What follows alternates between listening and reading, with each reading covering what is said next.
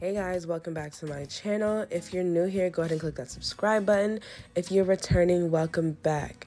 So today we're going to be learning how to do brick parting, and this was asked and requested in one of my other videos. So that's what we're going to learn how to do today. So the first thing we're going to do, like in a lot of my other videos, is make a part from ear to ear. Now this will be the baseline that we're going to use to make the rest of our parts. And because these are going to be medium parts, I am making 2 rows below that line. And then I'm going to start off with making 4 parts on the first row. And that's what I do for all of my medium knotless or whenever I do locks.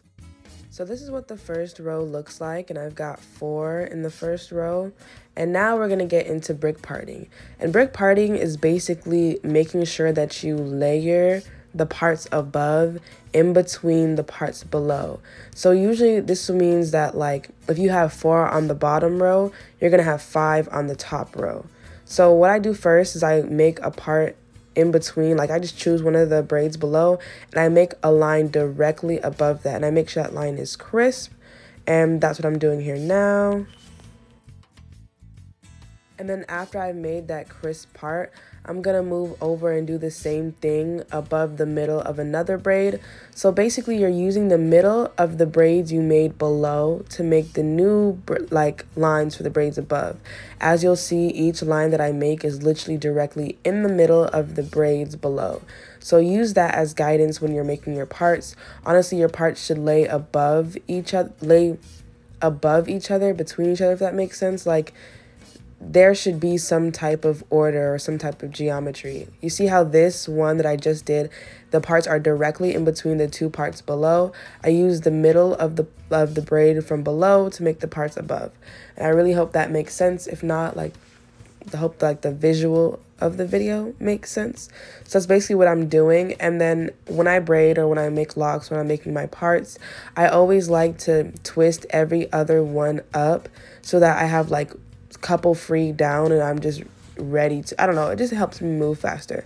So I'm just doing the last one here and making that part in between the braid below. So like in between the braid below, like directly above it, like half of the part below directly above the braid, if that makes sense. So I have 4 on the bottom row and now I have 5 on the top row. And I'm just gonna go ahead and braid those parts in, and you're gonna see how it looks like when I'm done.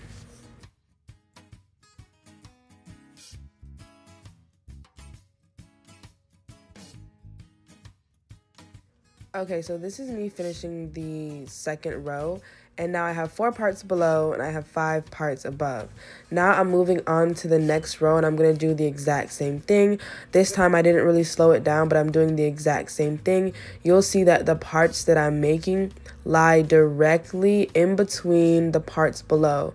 And when I'm making those lines are directly above the braid.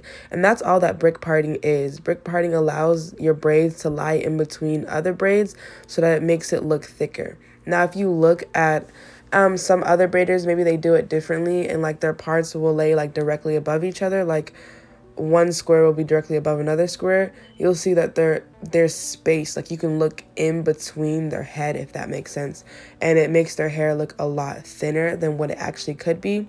So for maximum volume, I do like brick layer parting. So yeah. And I know a lot of you guys asked in the comments like how many braids I do specifically for each one, and I don't usually count. I just do it based on like the client, like it varies. But I did count as of recently for a style I did. So if you don't already follow me on my TikTok, go ahead and do that. And I did that for a small knotless, and you can see that. And if you guys would like me to do a video, I can do that for you, just specifically on how many braids I have for like medium knotless or small knotless and stuff like that. Yeah, but this is how brick parting should look like. It should look like the braids lay directly in between each other, like none of them are laying on top of each other. And then you should have this like staircase parting whenever you lift up your braids. But this is what brick parting looks like. And once I install the locks, you'll see that it lays really nice. So these are the locks that I'm doing. I already did the first 2 rows, but if you guys already know, if you guys have been following for a while, you guys know that I sell locks, and these are the locks I'm going to be installing today. And if you ever want to know when my locks will restock, you can go check out my TikTok, or you can go ahead and check out my website, and I always have it at the top of my page. So yeah.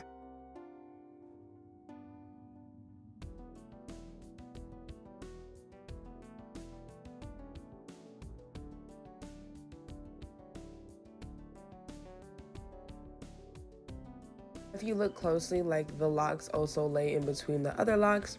And here you see me installing locks. And I'm gonna slow down and stop because I like to do every video like thoroughly.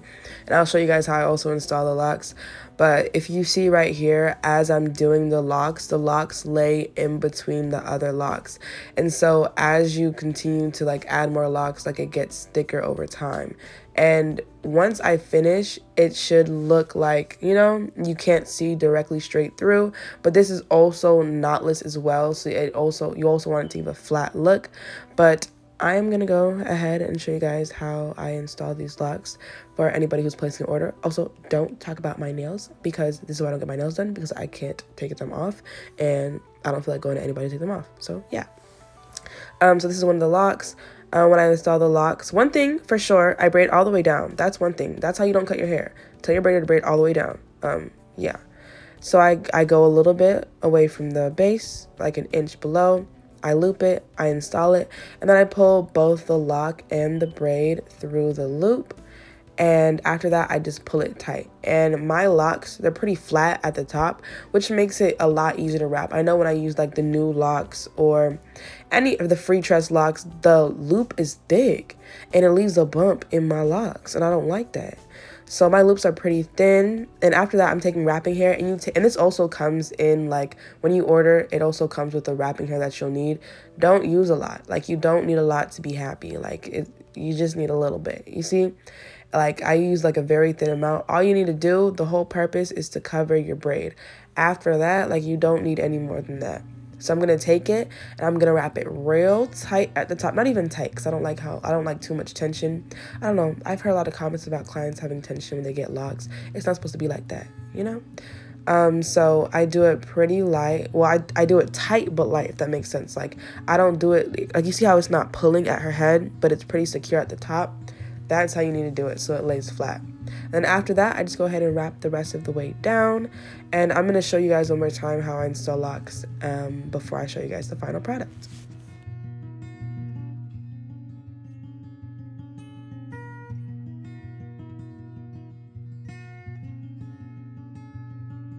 Okay, here I am showing you guys one more time. This is another one of the locks. This is with the curls closer up, because just when you guys purchase, I want to make sure that you know how to install the lock completely, like, so like you guys don't have any confusion. It's better if somebody helps you install these locks, just saying. But like I did before, I take the loop, I put it an inch below, like, from the base of the braid, and then I pull both the braid and the lock through. And because my loops are like flat, like, there's not going to be a bump. Like, it's easier not to have a bump. You take minimal wrapping hair. This comes in the packaging, and it also comes with a latch hook needle, so you don't need to go buy one. And then after you do that, you start wrapping, like I will do now. So yeah, you start wrapping, not too tight at the base, just enough to secure it. And then after you get the base secured, you loosen it up a bit as you continue to wrap down, and you can, you know, be more free with this. Now, if you have a curl at the top, you pull, like, you see I'm looking for it. I'm seeing, like, making sure that I don't wrap over the curl. I wrap a little bit further down, and I always have like a clip with me. So as I'm wrapping down, I wrap a little bit down, then I pull out the curl. You'll see me do that real soon. Okay, so I pull out the curl and I move it to the side. I clip it up, and then I continue wrapping over it, because you want those curls. That really adds to the look. And that's really all I do to install my locks. If you guys would like that more in detail, I have a couple videos up. But if y'all have specific questions, ask below. Like, and if y'all ever have specific questions on like what you need to know, I know someone asked, like, you know, how to braid hair on yourself. I'm getting to that. I usually do that in my TikTok videos. So if you want like personal how to braid on yourself, you should go check out my TikTok videos. But yeah, you guys can just look at how like the brick parting works. and how like as I continue to go up, like it gets thicker, it hides more of like her part. You'll see. It looks real good. But yeah. And this is me just showing you guys how it looks like with the brick parts. Like the parts are still there. That's why parts matter. Like your parts should be clean because they're gonna be like a little bit visible. But you see how like they're laying above like on the line. And I know like the parts at the top you are a little off, which can happen, but for the most part, like bricklayer parting, make sure your parts are in between, and if you can't, like do it as much as possible. So I'm gonna finish this off. I'm going to add foam. Always add foam to your locks to loosen them up at the top, and then I use a blow dryer to dry it a bit and also like make it loose. And then this is the final product. So I also want to show you guys something cool that you can do with my locks because they are human hair. You can take a flat iron to them, and I don't know why you'd want to, but I think it's kind of cool that you can like change up the curl pattern of your locks so you can straighten them out to be a little bit more like thin. So this is me curling one of the strands, and I didn't like that curl, so I went and I curled again. Like I don't be curling my hair, like I rarely wear like wigs and stuff, but this is me curling it, and it comes out cute, and it kind of added to the look at the end because it had different curl patterns. Yeah, this is the final look. Don't forget to like, comment, and subscribe. Bye, y'all.